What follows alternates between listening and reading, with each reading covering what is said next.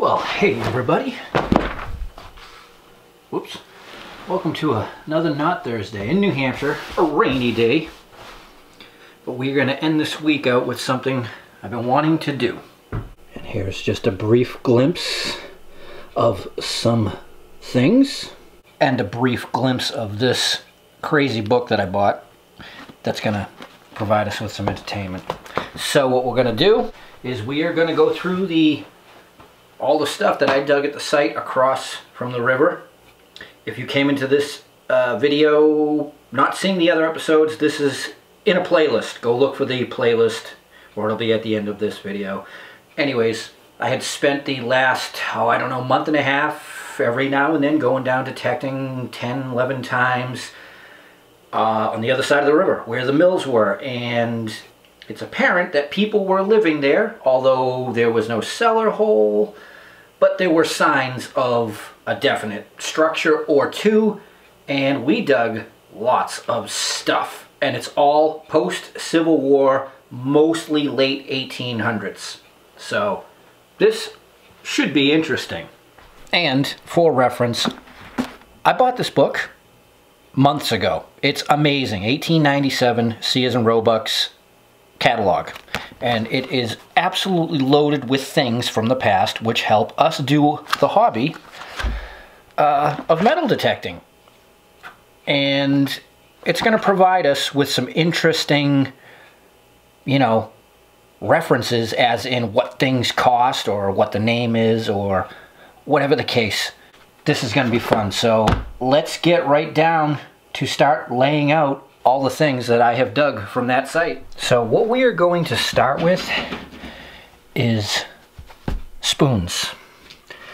Lots of spoons. Now, what I did was I looked up, seeing that this book is 1897, what the average pay in New Hampshire was, 1880s, 1890s. And it said a carpenter could make as much as 32 cents an hour, or roughly $20 a week, and a basic laborer was half that. So call it 15 cents, 10 bucks a week. And it's interesting when you look at the prices of certain things in the book for that time period, and you think about what things cost for these people. And right there, tea and tablespoons, we'll just call it that.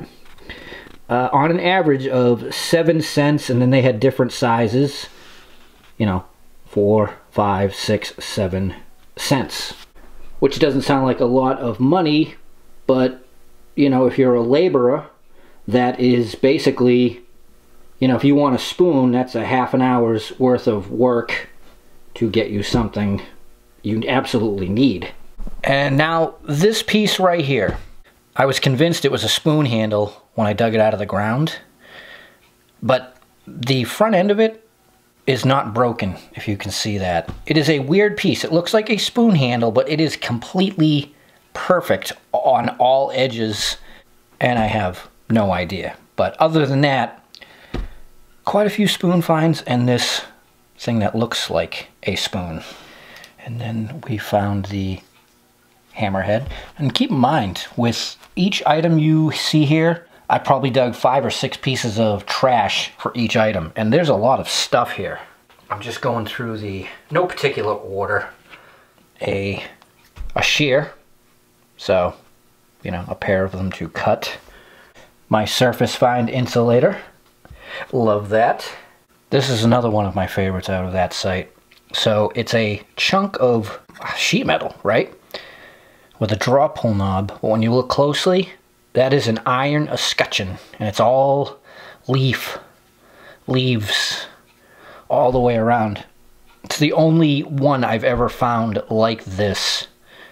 Generally, when you find a draw pull, you don't find the escutcheon connected to it. Never mind, whatever else this was attached to. And I'm just, I'm not going to go crazy with time-wise on every item because there's no need for that, or prices. The book is just to show you if you can find one, get one. I will put a link down below to where you can get one. Totally worth it. There is our one piece of Crotal Bell. This is a lid, which was the only thing I went out and found that one day I went out and dug there. And now we're going to get into the watch pieces. That is a definite watch back. That is potentially, could be a compact. That's a watch face. Not sure of that.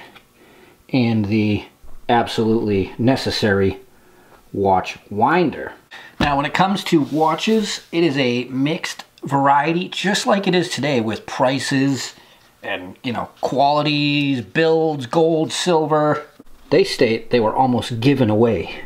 I guess these are your low-end ones, and yeah, you could get one for about $1. So, somewhat affordable. Kind of hard to identify what I have had with those pieces. But then there were all kinds that were engraved, and yeah, $18. So you could have bought a pocket watch for about a week's worth of pay back in those days. $275. So all kinds of different prices, and you know, hard to say what that. It's obviously they're not silver nor gold. And then a beautiful rain guide, a beautiful other type of guide of some sort. I don't know if this was a latch or a hook, coat hat hook or something. There's leather still on it, which is definitely interesting. The classic measuring stick corner joint, just like this. So, that is a classic and great find. You can imagine how handy that was back then. Still handy today. Speaking of handy, one thimble, one thing, it's brass, it's swiveled. That is a nail or iron spike. No idea, but I really like it. A pewter top to a pepper shaker. Very brittle, barely holding together. Two of these things. Okay, so going through the book real quick, your pad hooks and turrets. So there's what our, you know, standard rain guide looks like, and that's similar to the one I have with the leather. And belt hooks for buggy harness, 75 cents. So they were actually quite expensive. And as I'm looking at this, I just want to show you guys something. These things, which we call cheese slicers, jokingly, they're called cockies. That's what that thing is. But what I was looking for was suspenders. The book is insane. There's like 40,000 things in here. But let me show you the suspenders we found. Even though I can't find them in the book. I'll find it after I'm done with this. But we have quite the variety here. And this one, awesome. Look at that thing. So we ended up with 5 different types of suspenders from just there. And I thought this was really cool as I was cleaning it. So yeah, we have a hinge. There's a fair amount of wood still left in there, which to me is rather amazing. You really think of how old that is. It's been sitting in the ground. And then this thing, which I wasn't sure of what it was, but I saw some comments, and the guru confirmed that in one of those mill sites, because there was a bunch of them on that river, at some point in time they were making ski supplies. Whether they were actual skis, ski bowls. So that, in context, nails it for the history of that area we are working. Alright, we're getting down to the nitty-gritty here, literally. So here we go with what's left of a pocket knife. Checking with the book, you could spend anywhere from, say, 25 cents to 75 cents for a basic folder. Our incidental pipe. One piece of china. Itty bitty of a harmonica reed, corset. The two random valve cap covers from the 1900s. And then we have a whole bunch of bits and pieces that are just don't knows. Actually, that's a brass staple tack for leather. There's just a whole bunch of things here that were parts of other things when they were once larger and complete. We'll put all that here. And then the two cream of the crop finds. The Grand Army Republic Civil War Veteran Medallion, or at least the top half. Still want to find that star that hung below the flag of this.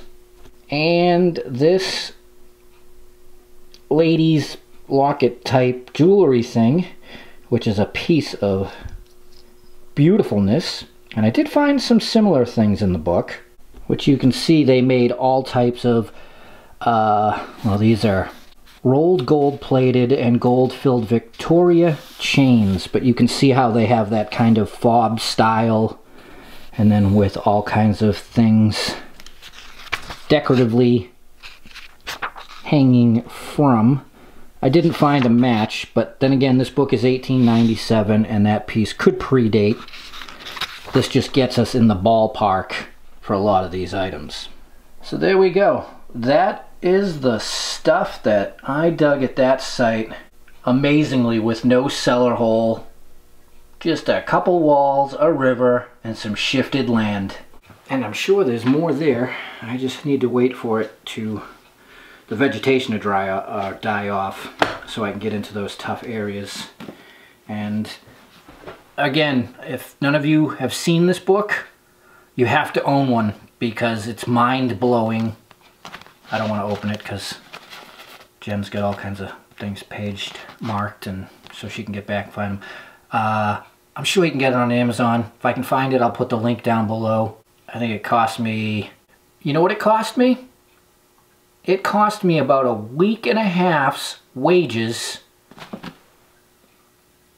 in 1885.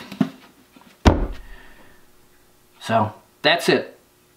Thanks for checking in with me and going over all this stuff. We may get back out there a little bit more before the season ends. If not, we'll hit it again next spring. All right, everybody. See you soon. Till next time. Hey, Lou. Enjoy your Not Thursday.